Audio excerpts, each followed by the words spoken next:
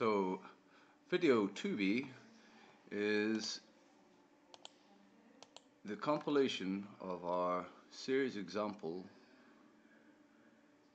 game code base classes, which consist of two classes, series example and series example game mode base, which, as you can see, consists of no code other than the basic code, class, framework, container, and includes. So where do we begin? So this is going to take bloody ages. So in the meantime, we will allow that to compile in the background, and there's my name there as well at the top, and there's the name of the series example. And so in the meantime, we will leave this to compile, and we shall take a look at what one we have done earlier, like in Blue Peter. So previously I have compiled and built my own custom game mode called a version Interceptor, and the version Interceptor consists of some class folders and a lot of code relating to the functionality of our game. So the endpoint of my game I shall show you in a video later, but generally this consists of a version Interceptor. In the same process we had previously created our series example file, we will now show you the game classes involved in the creation of a C++ game. So now, first game mode class will be a version Interceptor game mode. So version Interceptor game mode, this is one class. Now we have a version Interceptor game mode interface, which is the file with the .h subscript following it. Now in this class we declare some other classes that our game will be using, which namely will be the Cyberbot AI controller, which is a class that controls the computer AI character, one of them, so, and also the player split. So now version Interceptor game mode will consist of functions that control the logic that dictate what happens in the game and what are the end conditions and what is used to make the game enjoyable and give it logic to dictate how, for instance, inventory is controlled or damage is dealt, how people are killed in the game, a class to control the robots, and an inventory class. So version Interceptor game mode. Now here in the interface we have a class that called version Interceptor game mode is extended from a game mode. Now this class has declarations of functions within it, which is declared in the interface. Now we have firstly a timer handle declaration type f timer handle, which is a float struct that is declared previously in the API and given a name timer handle default timer. Now this is, as you can see, it has been annotated with brackets and a hash or a star, and that there is that. Now we have a function called a version Interceptor game mode, which will be passed a constant variable with a, this here is the reference, that denotes a reference to an object initializer, which is generally consistent throughout all of classes. They have to be initialized. They have objects within the classes that need to be initialized by an object initializer. So in the Interceptor game mode, the object initializer will initialize any variables that we have declared previously in the interface. So therefore we have a player controller and a player state class, which are the basic classes for a game class, a game mode class, sorry. So we can assign the types used by this game mode to the player controller. So a player controller is the the interface in between the human input to control the first person character, which will declare the way in which the character we control in the game will be controlled by the human player through the control pad. Now, the player state class will dictate will dictate how the state of the current control player is made. So there's not a great deal of RAM free here at the minute, so that's why we're having issues. Anyway, so stop that at once.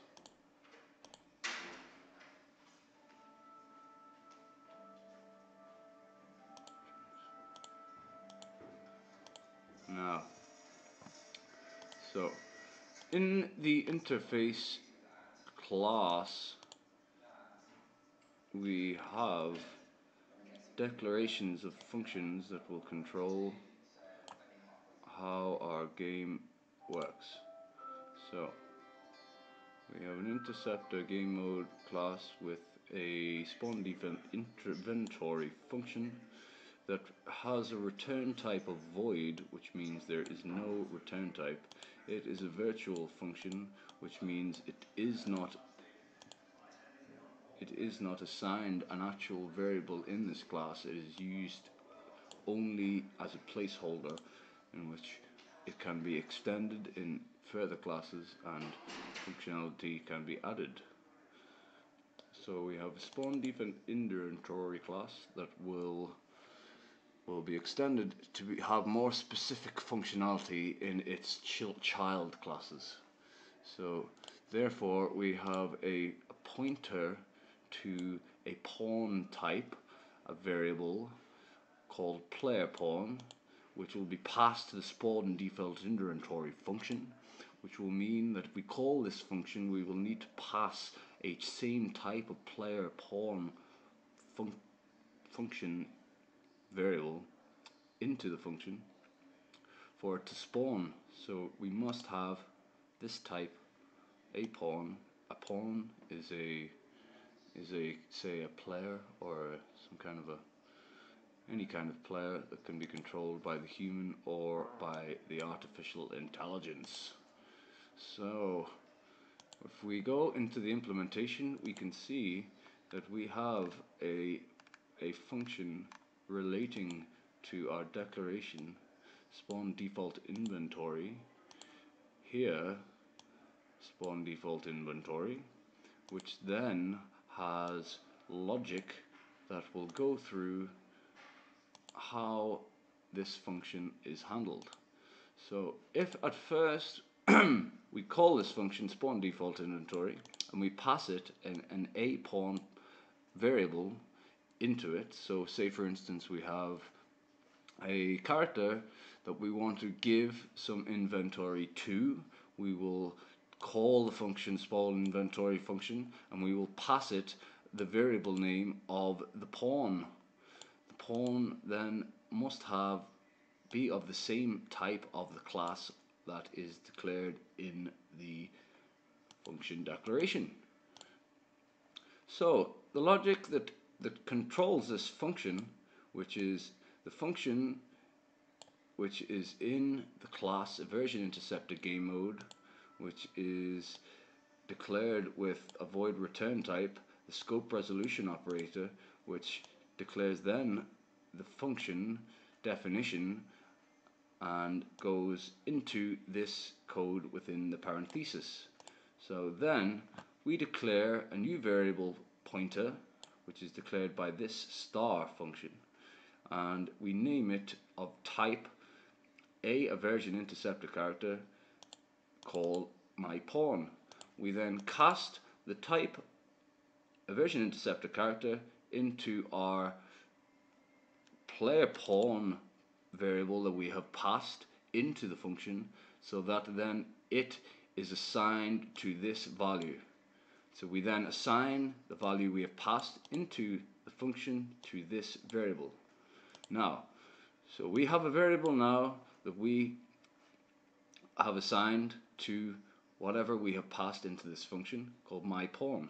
Now, we use logic to work out if myPawn, so this means if there is a pawn that has been assigned to this variable name, then we can pass through this parenthesis and into the second block of logic, which is then this is a for loop which iterates through a sequence of integers beginning at I equals 0 for the length of I is smaller than default inventory classes .num, which is an accessor to the function number of default inventory classes, which will work out how many inventory classes there are and will stop at the maximum. So for each loop, this iterator will increase 1. So we start at 0, I equals 0, for the number of default inventory classes plus 1. So every time we start, we go 0, we go 1, we go 2, we go 3, if there are 3 inventory classes. So if there are 4 inventory classes, we do this whole loop 4 times. So we go I equals 1, oh, we start with I equals 0, in fact, but I equals 0. So if default inventory classes I is 0, if there is an inventory class indeed, we then can pass into this function block, and then we can declare a function called factor spawn parameters and spawn info, which is another type that is a struct type in the engine, which declares how the spawning of weapons are handled within the game. So then we can move on. We have this function and variable, spawn info. So then using the spawn info variable, we then can access the spawn collision handling override, which will tell us how our static mesh, our representation of the weapon, the inventory in the game, will be handled. So the enumeration that is always declared within the engine API that already handles the weaponry system is accessed via this function name and the scope resolution operator that declares it always spawn. So that means whichever inventory class that we select will be spawned into the character's hand. Now we have a version interceptor weapon base pointer type declared with the name new weapon. Now we can assign this variable new weapon as this. Now this is get world, which will return a reference to the game world that we are playing in. Spawn actor will create spawn, as in create the actor within the parenthesis that is implicitly casted into the type aversion weapon base, which is our custom aversion weapon base, which is over here, class programmed separately. So we will go on to that further, but that is okay. See ya. Now, aversion weapon base default inventory classes I. So this is a reference to this value I previously declared.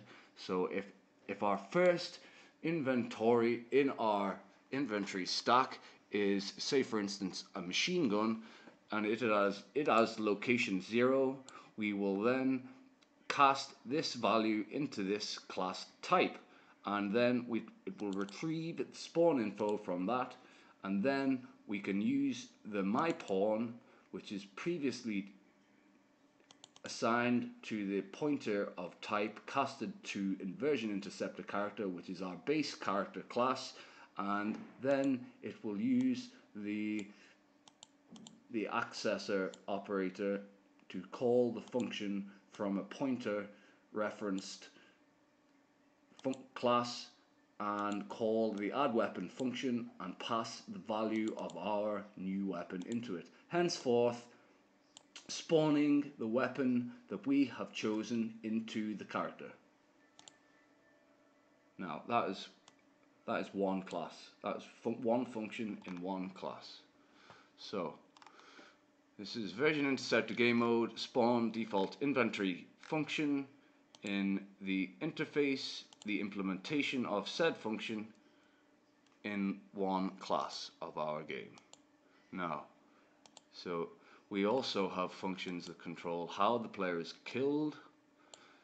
The player is killed. This is the declaration, and this is the implementation of the function.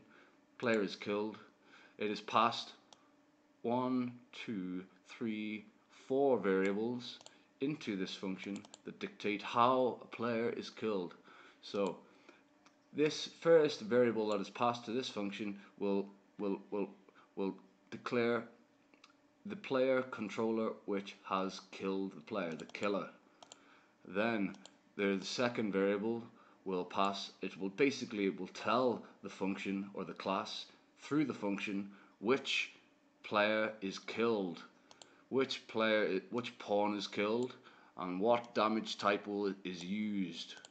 So, you know, it goes on and on, but basically this is another declaration of a pointer. It is assigned to a variable name, and then it is initialized with this time we have a 4 options. So if the killer is in the first instance this, then we will cast it to this, and if not, it is this, and the killed player is this, and if not, is this, and then we pass it through to a for loop, and here's another one, and then we go on and on and on. So we have interceptor game mode. This is the killed state. These are the basic classes which we will use within our game, and in this first game mode class we have declared some of the classes that we will use in the game, which have to include firstly an interceptor, a character to represent our character, our animated mesh with, you know, his hero face, and the controller that controls it, the camera manager that will control how the camera is located and we can view the character from, the character interceptor base class, which will be the base character for all characters in our game, the weapon base class, which will be the base class for all weapons in our game, the player state class, which will be the base class for all player states in our game, the objective class, which will be the base class for all objectives in our game, and the quest class, which will be the base class for all. So blah blah blah.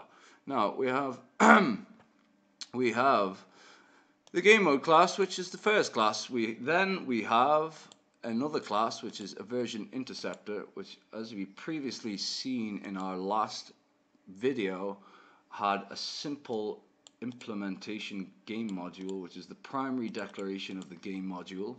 We then have a version interceptor interface file, which we can then declare which other functionality we would like to use in the engine. So in our game, in this game, we would like to use Unreal motion graphics, Unreal user widgets, Unreal Slate, and then we declare some surface types that are used in our game, which will, in this game we have declared a flesh type, a default, a zombie head, zombie limbs, and collision profile and weapon collision system.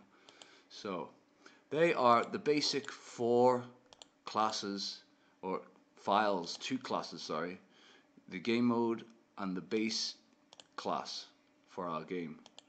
So now this game is almost at its completion, and it has many more classes and functions in it.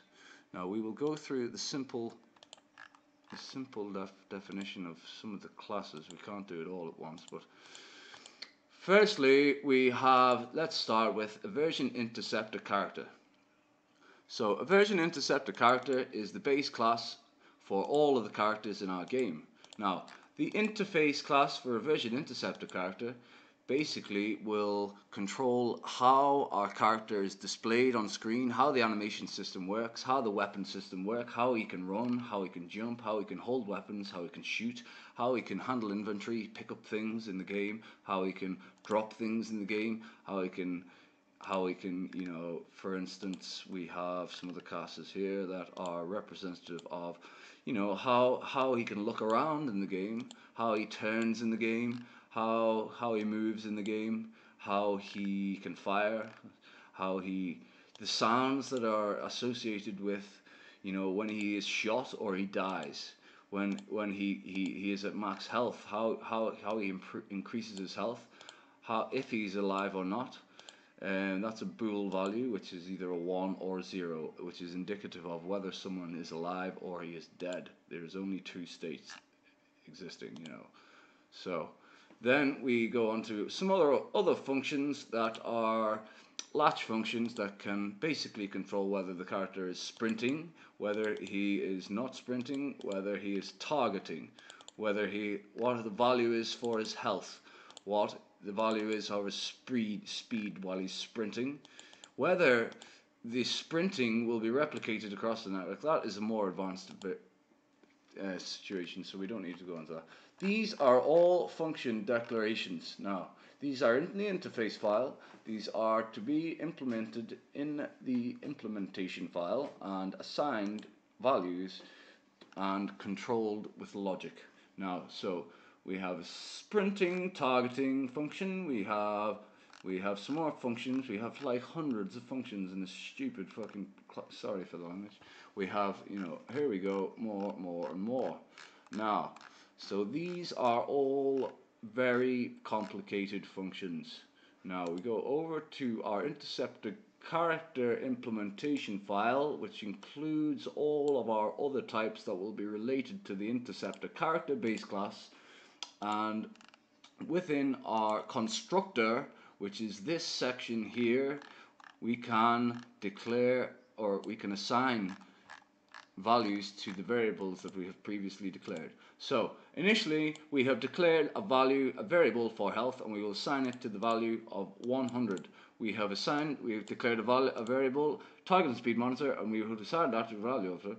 We have the same for weapon attachment point, which is where the weapon will be attached to on the hand, pelvis, the spine, the collision mesh, the component controlling the collision response, the controller rotation, the character movement, and these are all definitions, and that is, you know, the basic initialization of the variables required to start off the character when he is spawned in the game. So we have a function here called begin play. Now, the begin play function in the version interceptor character will handle basically just a value that will give it an inventory number, and the tick number will handle simple function as raycast. Raycast is a virtual line that is drawn from the point of spawning of the projectile from the weapon front into the character, lined with the crosshairs on the screen. So upon every tick of the game, this function will be called, and it will call a function called raycast.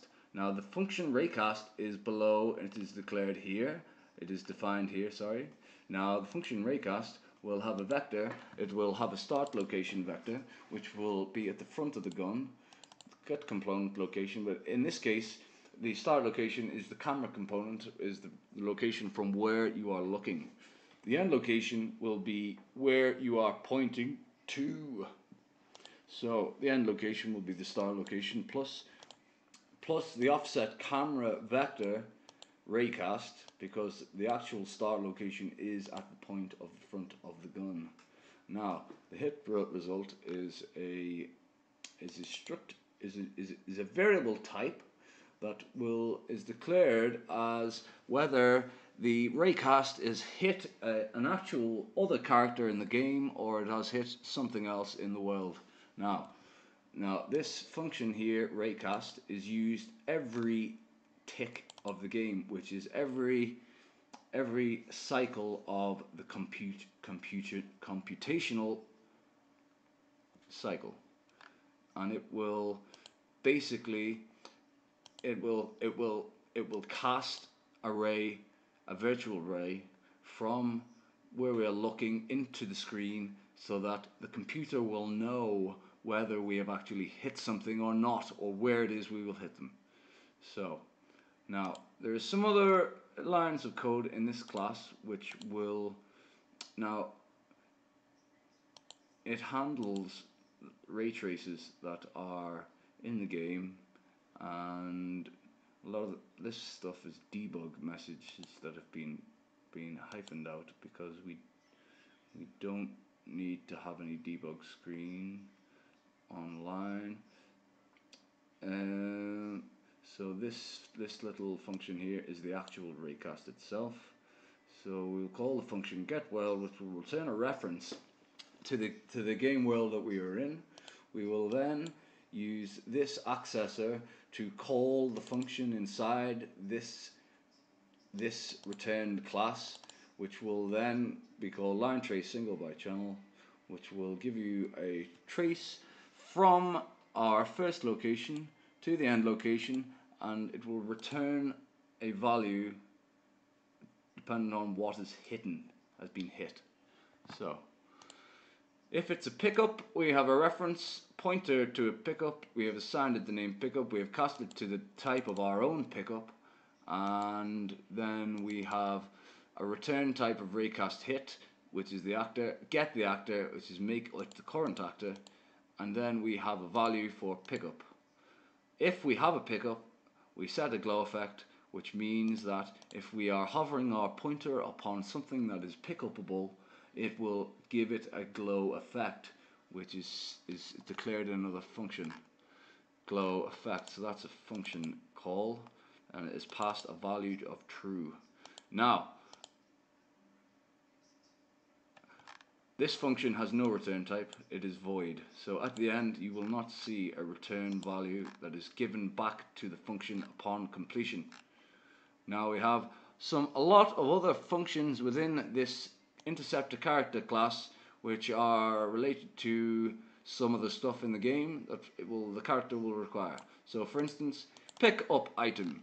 So if we need to pick up an item that we are hovered over, this function will be called, and it will be added to our inventory there henceforth.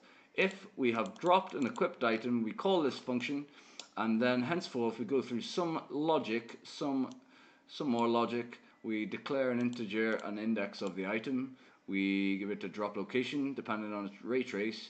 We transform that into the location, and then we spawn the item that we want to drop onto the ground. Now there's a lot of other functions here. Set equipped item, which is when we pick or equip an item that is in our inventory. We handle an inventory item. We get health, which returns a value of health to the float to the computer. So here we have a return value of a float.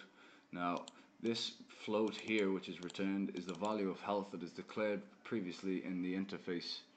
Now we have a max health, we have get weapon attach points, we have spawn defunct inventory, we have is alive, we have get point, and then we can go on and on and on and on and on and on and on and on, and that is only one class.